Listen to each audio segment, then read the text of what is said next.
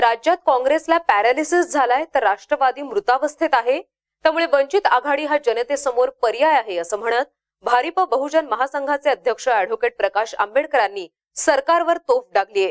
कोल्हापूर, सांगली, सातारा जिल्हे पुरात होते तेव्हा मदतीबाबत शासन उदासीन होतं, तशीच उदासीनता शासनाची विदर्भाबाबतीत ही आहे। भाजपची सध्या लोकशाही संपून हुकुमशाहीकडे वाटचाल चालू असल्याची टीका आंबेडकरांनी केली आहे।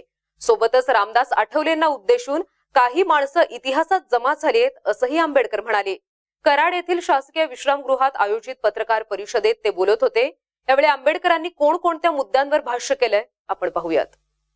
काँग्रेस हिला पॅरालिसिस झालेला आहे,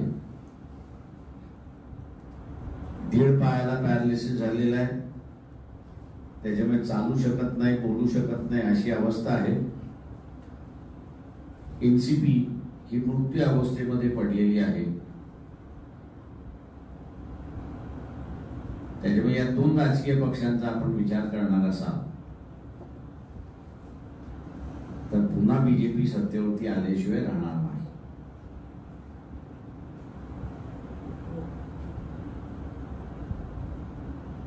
या दोन्ही पक्षांच्या नेत्यासमोर बीजेपीने दोन पर्याय ठेवलेत।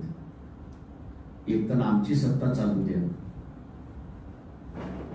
आणि तुम्ही आमची सत्ता चालू देणार नसाल तर तिहार जेलचे दरवाजे उघडे आहेत, एवढं लक्षात घ्या। त्याच्यामुळे काँग्रेसच्या आणि एनसीपीचे नेते व्यक्तिगत स्वातंत्र्याकडे अधिक महत्व देतील की समूहाच्या स्वातंत्र्याकडे लक्ष देतील। माणूस हा स्वार्थी आहे, मी सुद्धा स्वार्थीच असं मी म्हणेन।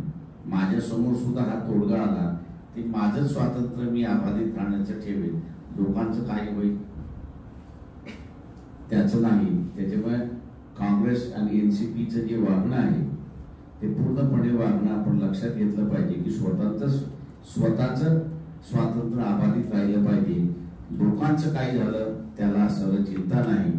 आज आम्ही एवढंच सांगेन की 40 वर्ष सामाजिक राजकीय जीवनात आहे, खोटं काहीच केलं नाही, म्हणून माझ्या पाठीमागे ससे मिराती काही लावू शकलेले नाहीत, आणि म्हणून यांना आडव्या हाताने घेण्याची ताकद आम्ही असं त्या ठिकाणी ठेवतोय। आणि म्हणून लोकांनी वंचित बहुजन आघाडीला पूर्णपणे मदत करावी, सत्ता द्यावी, आणि जे काही कुटुंबांचं वाटोळं करण्याचा भाग या ठिकाणी चाललेला आहे त्याला असं थांबवावं असं आवाहन मी आपल्या माध्यमातून मतदारांना करतो। आठवले साहेब प्रत्येक वेळा म्हटलं की तुम्ही नेतृत्व करावं, मी तुमच्यासोबत। असे काही माणसं इतिहासामध्ये जमा झाली, पत्रकारांनी सुद्धा ती इतिहासामध्ये जमा करावी अशी माझी विनंती।